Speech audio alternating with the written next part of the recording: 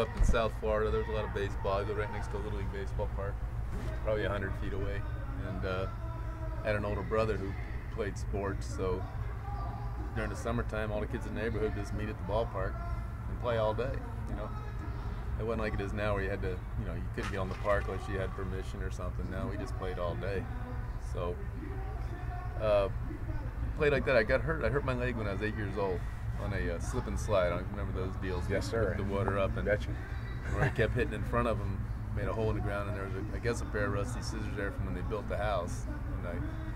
And I cut my knee, went to the hospital, got tetanus shots and everything, and I ran a fever for like 3 months, and they did a operation, found I had a bone disease called osteomyelitis.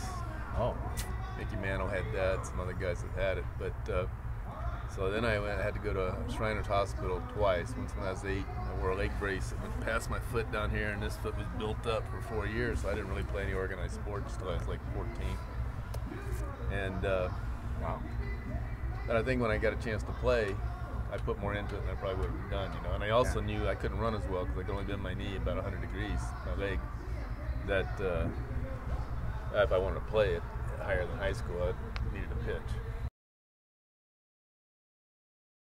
I got drafted by the Dodgers in the first round in 1971, and that's kind of how I got into baseball.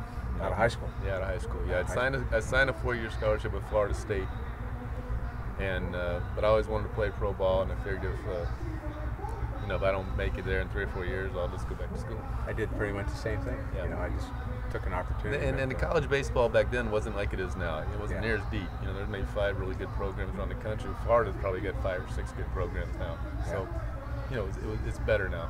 Yeah. In spring training, the Dodgers always, I was 18, they always brought some extra pitchers and catchers when the big club was there for batting practice, and I'd travel with the team, throw batting practice. But I mean, like the 3rd or 4th day, Don Sutton was throwing on the sideline. And Don Sutton had won 19 games the year before. He ended up being a Hall of Famer.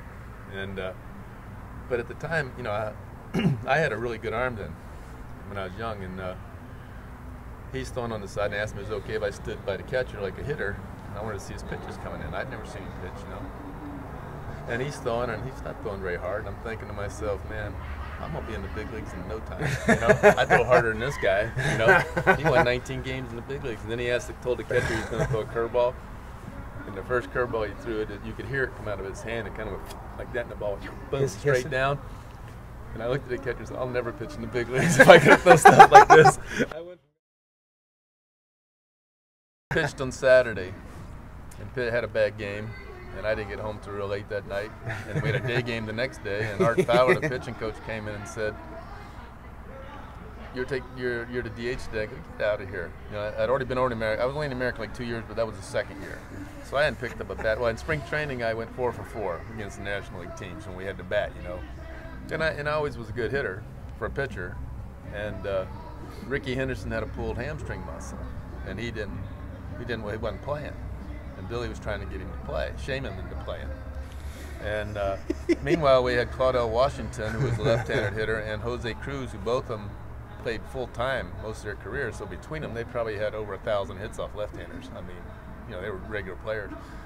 And I DH'd. I hit a ground ball and hit a sacrifice fly. Thank goodness they had a soft toss on left-handed guy, you know.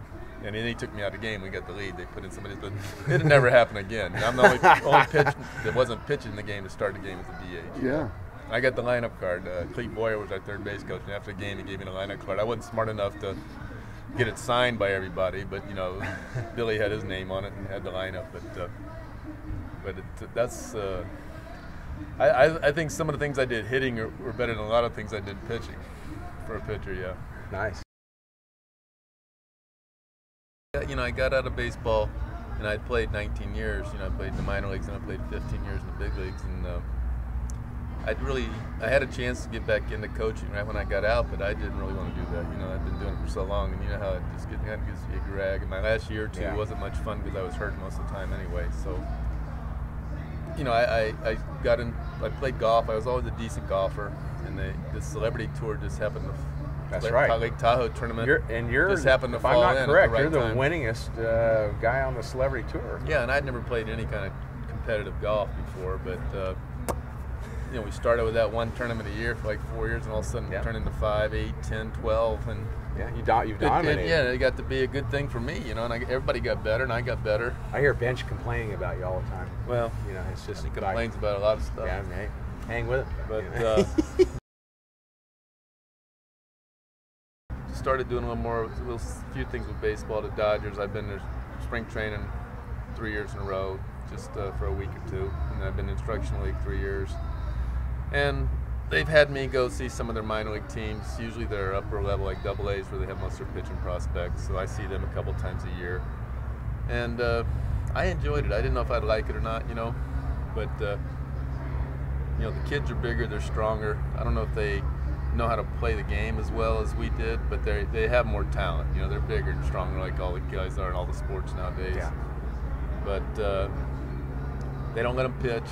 I'm the proponent that they're bigger, stronger. They should be able to pitch more than we did, but they don't. And I think they could. They just don't let them. Yeah, they're afraid. I think it's the money. The money is the main thing. Yeah, I know exactly. we've talked about that before. Yeah, we have.